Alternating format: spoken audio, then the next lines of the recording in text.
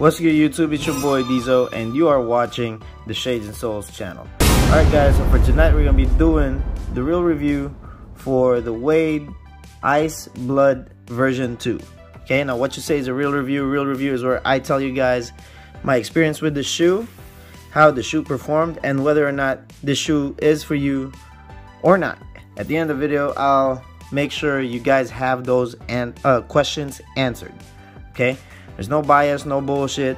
I bought the shoe with my own money, so you best believe everything that I tell you is just real. Alright? Okay, so I know I didn't do an unboxing for this shoe, so let me show you guys the box. This is the regular box right here for the Way of Wade. Obviously we can't read that, or I can't read that. Maybe you guys can, but this is a US 8.5. That is my true to size. Alright, this is the front of the box. This is the other side of the box. Okay, if you guys are wondering where to buy this, Li-Ning.com, I think that's their international website. Wayofwade.com, that's their US website. Okay, this is the Wayofwade.com, that's where I got it, if you guys are wondering. Alright, so that's it.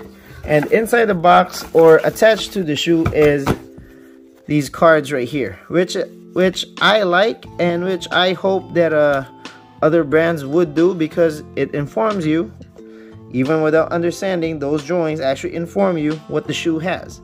Okay, so I know over here it says, this part of it left me questioning which part is the cloud foam, right, and which part is the light foam. Okay, but to my understanding, the light foam is the carrier midsole of this, or the encasing rubber, right? So that would be your light foam, and I'm guessing the cloud foam is either here, or it could even be this one. But whichever one it is, may it be the insole that I just took out. By the way, this is not glued, okay? So if you do have like inserts or whatever, this can be easily removed. All right, you guys can see that. Like I didn't even struggle taking that out, because it was just like a what do you call this, pull out insole. All right, so again, I'm not sure whether the cloud foam is within the rubber inside. I'm not sure if the cloud foam is within the carrier light foam midsole, or if it's in with that detachable insole. All right, you guys can correct me if I'm wrong, but there is no denying that when you put your foot in here, the step-in comfort, oh my goodness, man, oh my goodness. All right, and we're just opening the damn shoe right now. Like, we haven't even started. Price on that one is 99 bucks. I will tell you right now, you cannot get a $99 shoe, basketball shoe, with this much performance of the damn shoe, man. Like, for a $100 shoe, this is too much. All right, the performance, I mean, it's too much. Most shoes would have already charged you more. That's all I'm saying. Okay, enough babble. Let's go on with the shoe. Traction is really good, with the exception of mildly dusty court, or courts that has a lot of dust clogs. Okay, dirty courts, this is a no-no. Clean courts, this is a big yes. All right, that's all there is to it. Now, if you do play outdoors, then this shoe, if you're just trying to do like a budget model shoe, this shoe is the way to go. All right, but if you're playing on mildly dusty court, this is a no-go. If you're playing on a clean court, this is a definite go. Now, for a $100 shoe, you get this TPU right here. Li-Ning is calling it the Pro Bar Lock. Okay, that's what they call their midfoot shank right there. This one extends all the way here in the medial portion. I don't know of any other shoe brand charging $100 bucks with a TPU that actually works. Okay, now along with that TPU support right there is, again, I was telling you guys about the light foam carrier. Light foam is actually pretty decent. You guys can see that it's pretty decent, right? And then inside, I'm not sure if it's inside the light foam or that insole that I just easily took out is where the cloud foam is. But again, the step-in comfort of this shoe is just amazing. This shoe with the midsole, the way the midsole is used, you sit very low. This is one of the lowest feeling shoes I've worn for the year of 2022. Okay, it's like you're very close to the ground, too close to the ground, in fact, that I love lower feeling to the ground shoes, but there is such thing as too much of something, and I think this was too much for me, to my liking. But did I like it? Yes, it was just too much, to the point where I felt like it's almost missing a piece of rubber down here, because every time I am using some other shoe and then I switch to this one, it feels like a huge chunk of rubber was missing here, to where it threw off a little bit of my timing. But if you're sticking with one shoe for like a duration of time, like 4 months to 6 months, and this has been the only shoe you've been wearing, I have no doubt that you'll get used to that feeling. For me, it's from November to now, January 5th, I've just been switching shoes a lot. That way I could give you guys the review. But if it wasn't for me switching shoes a lot, I would have adjusted to it. Very good outsole, very nice midsole.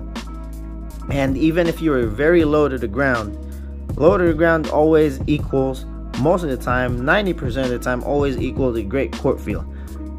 What surprised me the most is the cushion, because even with how low you are to the ground, cloud foam mixed with light foam, the feeling was amazing. Okay, the feeling was amazing.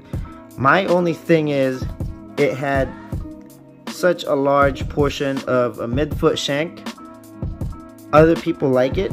I personally don't, because I prefer huge flexibility, and the shoe itself, front and this portion, they're flexible, but then when you come to the mid portion of it, it isn't. And sometimes I do get hot spots. With this shoe, I got hot spots a lot, but like I said, to each their own. I have my midfoot area is very low, like I don't need this much support, to where if there is this much support, it's gonna hurt me instead. Okay, everybody's foot is different, everybody's preference is different. That is my personal preference, but maybe for you this actually would work for you if you need that type of support. All right, now the upper is just textile, but if you guys have been around shoes lately or sneakers lately, that is basically the tier right now of basketball shoes. It's just, we're just switching over to textile. So there you go. And one very surprising thing about the upper is, if this was any other brand, this is a cheap material, right? But damn, the way this one hugs your foot, it doesn't even, I can't even say it's snug. It becomes snug when you provide the right support on the laces. Now, if you have a question about the tongue is a traditional tongue, but look at that, man. Look at how wide that separates. Okay, so the reason why I mentioned that, and that's very important, is like I said, the step-in comfort. Like if you just loose this laces up, right? Put your foot in, too easy to put in. And once you tighten up the shoe, I don't know if you guys saw that tongue right there, the inside of the tongue. it's actually very comfortable also. So it's very comfortable, at the same time very supportive, very cushiony inside.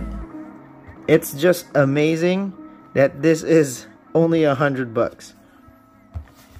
If you guys are big fans of low top shoe, here you go. You're already low to the ground. This is a low top shoe. I actually love this shoe a lot. I love it a lot. So if I'm looking for beaters, just anywhere, even outdoor courts, I'd pick this. Okay. Again, that's my overall experience. That's how this shoe performed for me. Is this for me? For me personally, yes, this is for me. Do I advise you guys to get this? Of course. This is only $100 shoe, and what it offers, if you buy it anywhere else, it's gonna be a lot more expensive. Okay, the only downside is the outsole, where it's mildly dusty, or if the court has dust clogs or dust bunnies, then this won't work. Any other condition, even outdoors, any other condition, this is gonna work.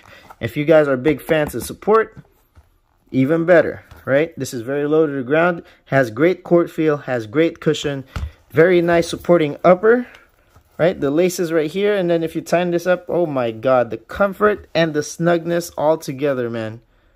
For $100, I definitely recommend this. All right, if you guys enjoyed the video, please hit that thumbs up. If you guys want to support the channel, make sure to hit that subscribe button. If you guys have any questions or anything to say about the shoe, go to the comment section. Just be respectful about it, and I'll try my best to get back to you. Again, it's your boy Dizo. Thank you guys for watching. Thank you guys for your support, and I'll see you guys soon. Peace out.